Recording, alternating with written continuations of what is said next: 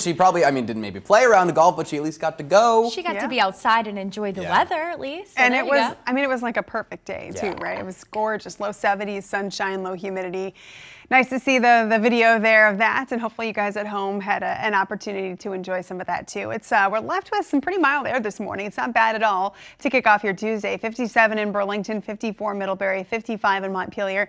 Plattsburgh a little cooler, down to 44, some 30s in the Adirondacks, but we have the sun up now and there should be plenty of it, which is some thin clouds overhead, and those will be in and out throughout the rest of the day. So at times might be a little bit on the gloomy side, but I think we'll still get plenty of sun in between, and we're still going to warm up plenty. So by lunchtime, 73 or so already in the Champlain Valley. We'll be in the low 80s for our highs, so back to that summer-like weather.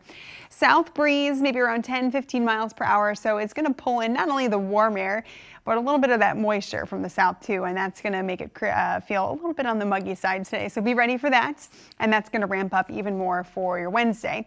So here's Futurecast showing that mix of sun and clouds. We'll have both today, maybe a spot shower. And then similar again tomorrow morning as you're waking up and headed out the door. We do have a threat for some thunderstorms, and some of those could be on the stronger side for your Wednesday afternoon. From about lunchtime, already a couple of those scattered showers and maybe a few embedded thunderstorms start to creep in.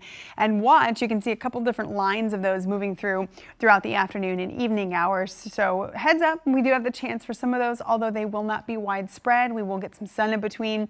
Something to be aware of, especially if you have any outdoor plans tomorrow. Be ready for the potential for some thunderstorms with some downpours and lightning, but also the threat for some damaging wind gusts. That's all ahead of a cold front. That cold front triggers those storms, but they clear out overnight, and we end up with lots and lots of sunshine on Thursday. Beautiful looking day, but our temperatures take a huge hit. So we're going from some kind of muggy 80-degree air all the way down to the 60s for Thursday, Friday, and Saturday. Mostly dry during that time. We'll get skimmed by a few more showers on Friday night to the south into Saturday morning early. And then I think most of the rest of the Memorial Day weekend is trending dry. However, have in mind we could once again be skimmed by at least a few showers again on Monday. But we'll watch that and have a better idea as it gets closer.